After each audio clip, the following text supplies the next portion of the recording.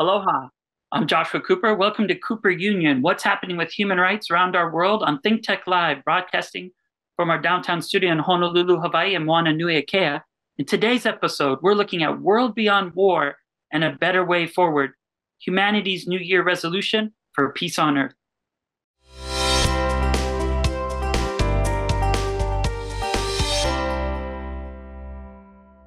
It's an honor to be joined today by David Swanson, the Executive Director of World Beyond War. And in the new year, it's time for humanity to make the ultimate New Year's resolution for peace on Earth. And World Beyond War shares the message of advocating for the abolition of the institution of war and offers a new way forward for nations to unite for peace and justice. David, could you share with us a bit about the important work of World Beyond War and how it began?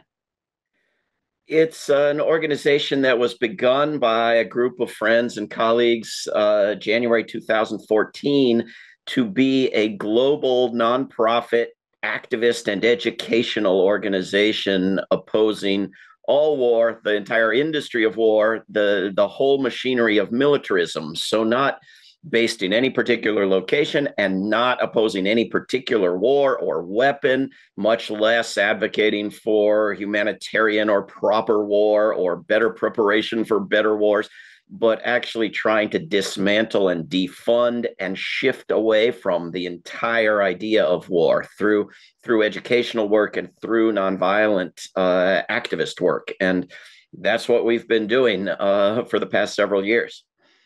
That's amazing. And maybe you could share with us a bit of just how much does the world spend on war? I mean, if we always say we want peace, it's astonishing how much of the budget goes to war in the United States of America, but maybe you could shed with us a little bit of insight around the entire planet.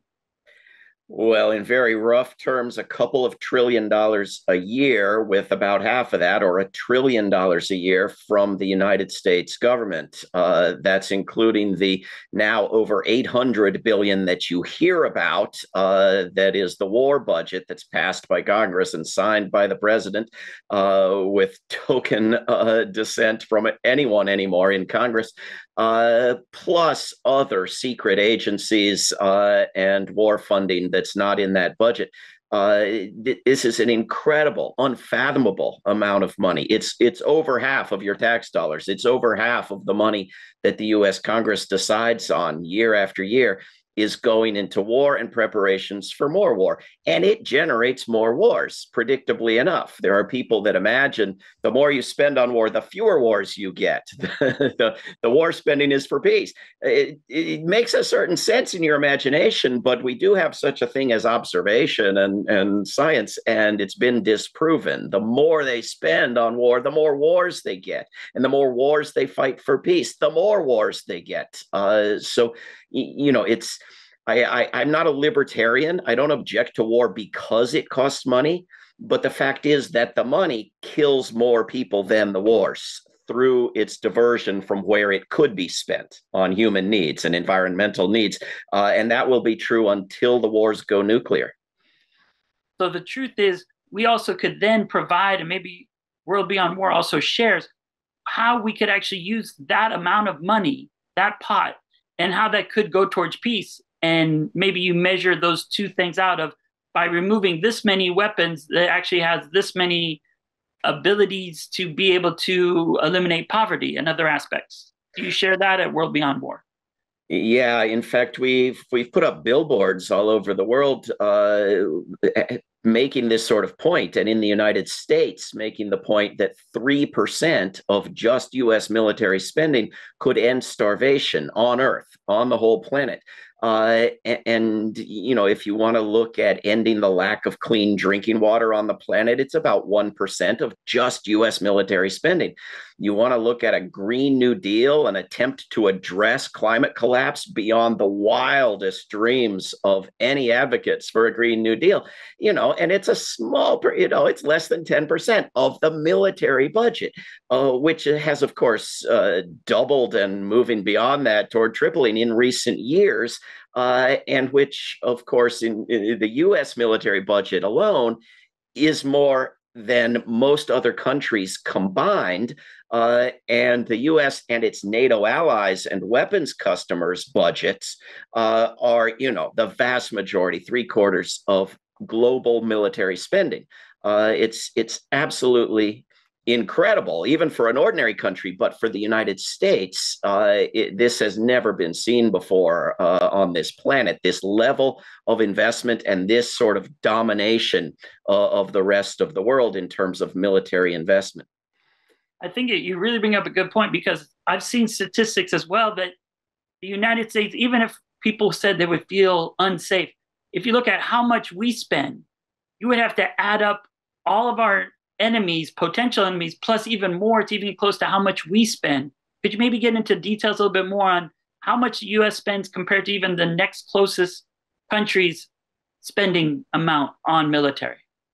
The US Congress could pass a law that said the US cannot spend more than 3 times the next highest spender on militarism, and nobody around the world would have to do a thing except the US Congress would have to reduce military spending, right? This is the extent of it. I mean, in second place is China.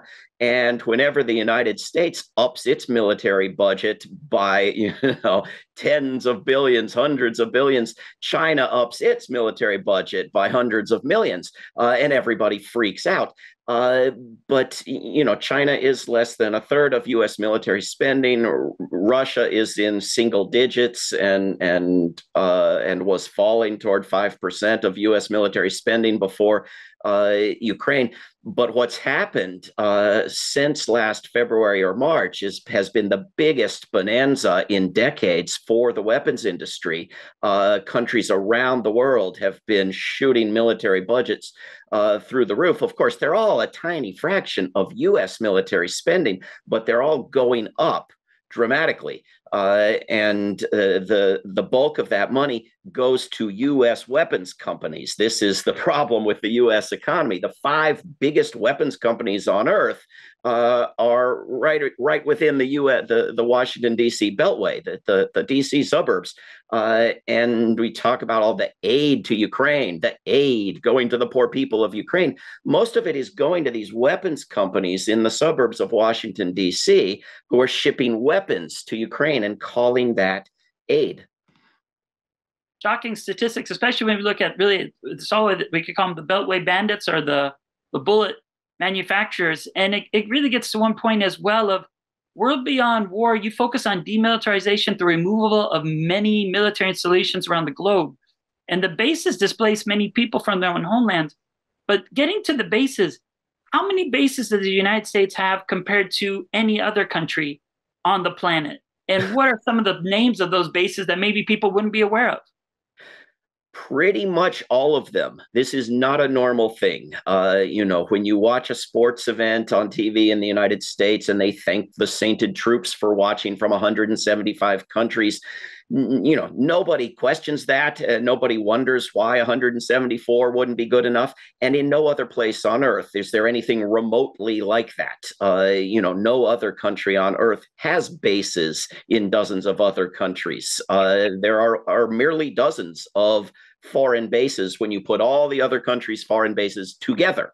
But the United States, which has thousands of bases within the United States, the mainland, the homeland, as they call it now, has perhaps 1,000, at least 700, 800, 900 bases, depending on how you count them, in other people's countries. This is not normal. This is a form of imperialism that's developed out of World War II, out of the chemicals and synthetics that allowed you not to need tropical materials, and out of the airplane that allowed you to get places quickly.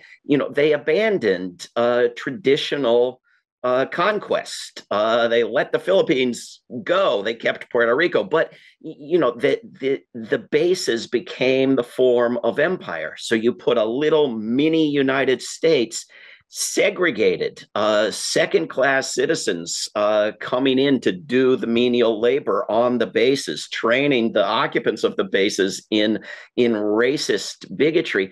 You put this in the middle of dozens of other countries around the world. The majority of countries around the world have a significant presence of U.S. troops. This is how people around the world see the United States, through the presence of their troops occupying bases. And by the way, drinking and driving and gambling and prostituting and crashing their airplanes, and all the rest of it. The same with any occupation of any country by any other country through world history. And these bases costing perhaps a $250 billion every year are the primary means through which much of the world sees the United States. And they are environmentally catastrophic. And as part of their obliteration of the sovereignty of these places, the countries where they are don't have a say over the environmental damage, don't even get to research what it is. So I've just been writing a book the past weeks about the Monroe Doctrine, which hits 200 this year, and looking at all these wonderful leftist, socialist, popular presidents being elected in Latin America, and the United States government not caring as much as you'd think it would, given its history of coups out of U.S. bases and U.S. embassies. And of course, the problem is that they've already got the bases. They've already got the troops. They've already got the militaries trained by the U.S. military, funded and armed by the U.S. military, the elites educated in the United States, the corporate trade agreements in place, the police and the prison guards educated in the United States. They've got the debt. They've got the aid with the strings attached. But the bases are the biggest, most dramatic presence, and they aren't even questioned. They aren't even thought about.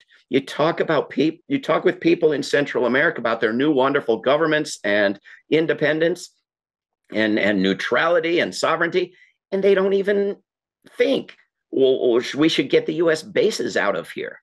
Which you can imagine when the president of Ecuador said, you can keep your base if I can have one in Miami, Florida, and the U.S. got its base out quick.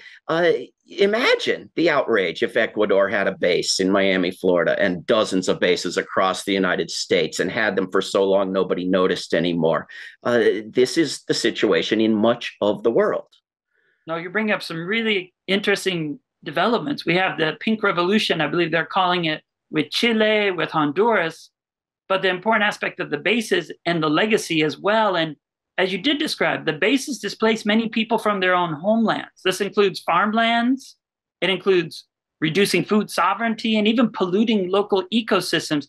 Can you maybe share some of the examples of some of those bases and why that would then breed a contempt for our country by the way that they're acting in those spaces, by supposedly extending an arm or providing security, actually in many ways destroying the human security of the people in those communities there?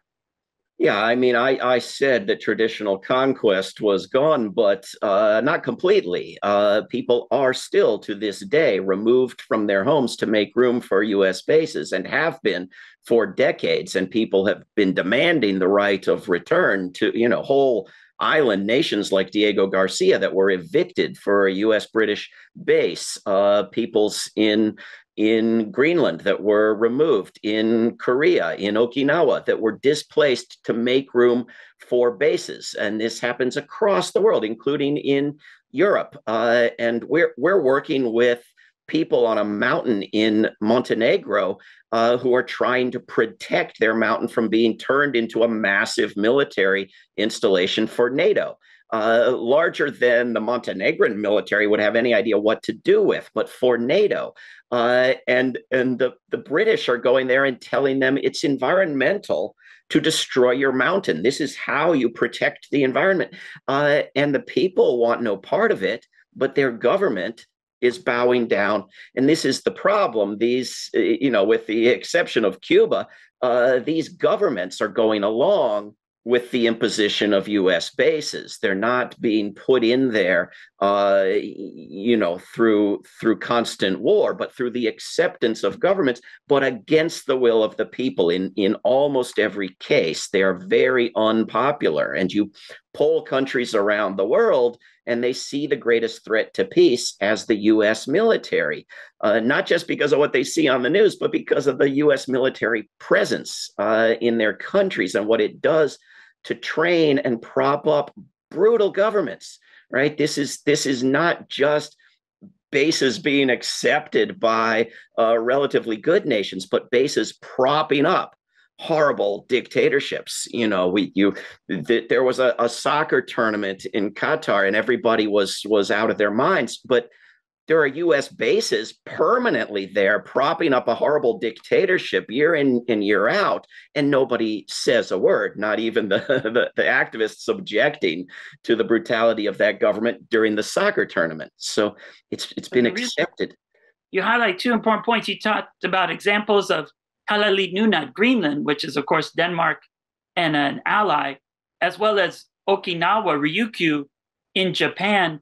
Those are two examples of allies, but maybe you could continue a little bit more as well on some of the countries such as Qatar that was brought up with the labor standards and other aspects. But what are other bases of nations that we're propping up that people would find really hard to stomach or be not really true? That couldn't be our government. Where else is that taking place? Well, a couple of years ago, I wrote a book called 20 Dictatorships Currently Supported by the United States. And I looked at the most oppressive governments around the world, the 50 worst governments by the US government's own understanding, not necessarily mine, but close to mine. And 48 of them were supported by the US military. Most of them had US bases. I think 44 of them were sold US weapons, and about 33 of them were given funding for their military by the US military, and many of them trained by the US military. So US military bases and weapons and private and public staff to maintain and upgrade the weapons in brutal dictatorships is the norm. It's not the exception. Cuba and North Korea, that you hear so much about, are the exception. The norm is to prop up these horrible governments. I mean, Saudi Arabia has a permanent office for selling it more U.S. weapons. It is the biggest U.S. weapons customer. And the U.S. is the biggest supplier of weapons to any category of countries, including brutal dictatorships. So, this is the norm. I mean, the biggest places for U.S. troops are places like South Korea and Japan and Germany and Italy, but they're everywhere, and they're in significant number in not just in Qatar, but in every neighboring country in the Middle East. Stunning statistic, and really important to wake up, especially in the new year, to kind of think of this in a new way. You also highlight a lot about connecting the issues of security, sustainability, and looking at that, looking at the climate crisis. Military is also producing a huge amount of the carbon. I mean, in a way, it's creating a carbon bomb that's detonating over humanity that really makes it difficult to see if we'll be able to reach that goal of 1.5 because the military is not even included. Could you maybe share a bit about how the U.S. is contributing with the military to actually making our chances of human survival even more of a rare opportunity to be able to organize and be able to save our planet and our island Earth? Yeah, I mean, we would be, I think, destroying the Earth's climate even without the contribution of the military, except that the military gets in the way of any cooperation and any self-governance. The people of Guyana is trying to sue to stop ExxonMobil from, offshore drilling huge amounts of oil, don't have control of their own country, even though they've put in their constitution the protection of the environment. And there's no way for Russia and the United States to sit down, or United States and China to sit down and talk about protecting the environment when they're at war and planning for bigger war. But the military itself is a significant contributor to environmental damage, not just the incredible damage of the wars, which is trillions of dollars in economic costs as well, and of the weapons testing, but just the fossil fuels. Overall, globally, it's under 10%, but it's such a huge chunk, and the United States dominates it so heavily that the United States has seen to it that it's excluded from any environmental agreements, and even reporting on how much it is excluded. And it took huge activism at the COP27 the previous year in Scotland to get it even talked about at the COP28 in Egypt, another good U.S. weapons customer, military offspring, and brutal dictatorship this past year. And it's gone nowhere thus far in the U.S. Congress. Just getting a requirement to address military contribution. I mean, does the military have some secret other second planet somewhere that it's polluting? Why would it not be included in measures supposed to protect the climate of this one and only planet? No, you really are connecting like Earth democracy issues. It reminds me of the movie The Triangle of Sadness, where they're having the dinner and they said, "Oh, what do you do?" And they say, "Oh, we ensure democracy." And you're thinking, "Oh, it's going to be ballot box or an NGO." And they're, of course, arms dealers saying how they have saved the planet in many ways and also ensured democracy for people. But I think what you're highlighting on your website and the work of World Beyond War is asking us to pull aside some blinders that no presidential candidate wants to talk about for fear of looking soft, that very few elected officials in the Senate or in the House would campaign on, and even have a genuine conversation about the state of what really is at stake, and how do we get towards peace going forward. Well, I think that's very, very true and very, very important. But there are some exceptions, I think, to the idea that no one will campaign on peace. In fact, they campaign on peace significantly more than they act for peace. If you look at even the Joe Biden for president campaign, even the Democratic Party platform of 2020, end the war on Yemen, reduce military spending, end the endless wars in places like Afghanistan, make peace rather than war. And of course they do the opposite, and nobody makes a peep. But you look at I've been looking at Latin America and writing about the Monroe Doctrine, and you have the Biden White House talking as if they understand exactly what to do. We're going to address the root causes of immigration by going and helping people make their own countries better places rather than making them horrific torture zones. They understand. It's not that hard to understand. They're even willing to say these things. But what they do, these corporate trade agreements, these corporate funds and empowerments that give whole zones of Central America to sovereign rule by corporations, this doesn't do what they say they're trying to do. And so we have to, we have to have the public pressure to make peace, because the support for it is there. When it's in the news, the votes for it are there. The campaign, if the candidates were just as good as what they campaign on, we'd be significantly better off. The problem is when they don't do what they say they're going to do, people don't get in the streets like they need to. No, you're bringing up some excellent points, and also talking about people power and what's possible. And when we look at World Beyond War, and you're demanding building bridges across humanity instead of more bombs on borders, it really also would show that the U.S. would probably be greater appreciated by contributing and assisting through aid and assistance and helping people. Because as you did bring up, all the issues are connected.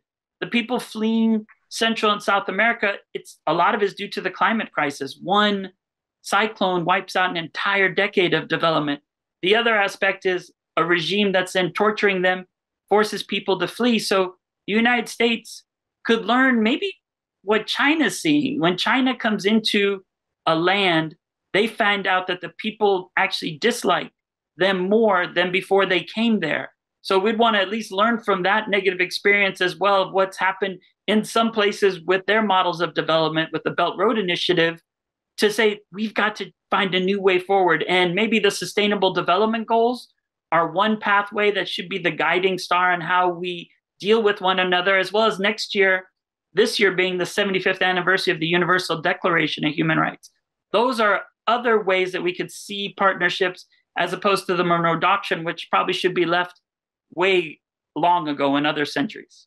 Well, never should have existed. There wasn't a time when it was a good thing, but I completely agree. But I don't think you have to go to China to find examples of blowback when 9/11 was clearly about troops in Saudi Arabia and weapons in Palestine. And in fact, a study some years back found 95% of foreign terrorism around the world was aimed explicitly and openly aimed at getting some country to stop occupying some other country.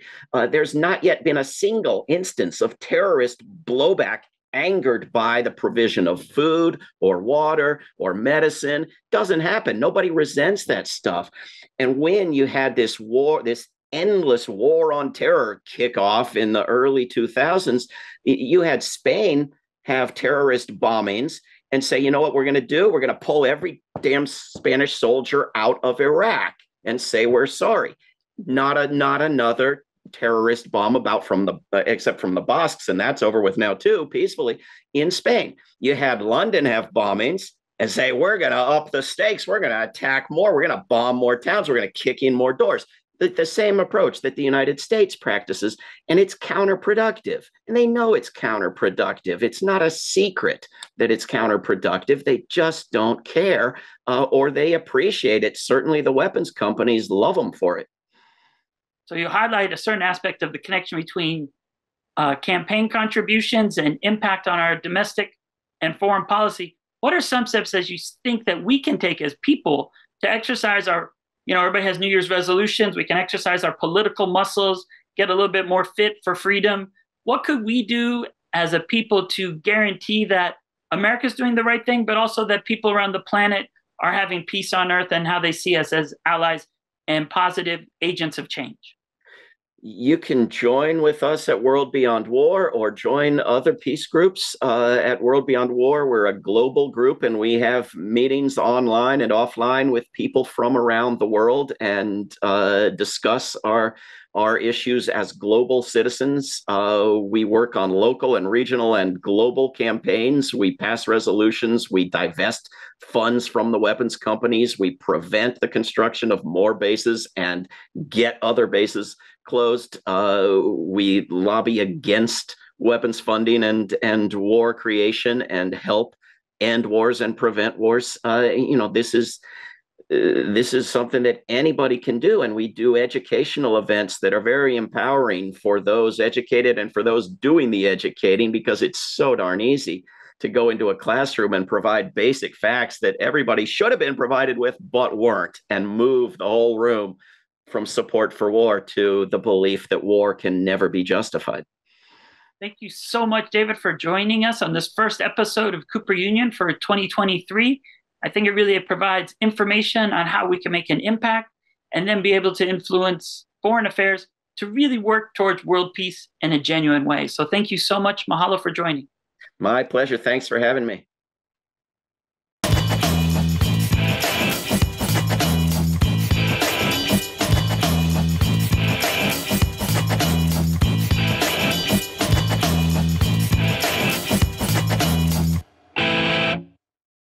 Thank you so much for watching ThinkTech Hawaii.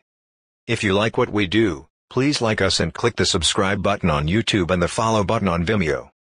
You can also follow us on Facebook, Instagram, and LinkedIn, and donate to us at thinktechhawaii.com. Mahalo.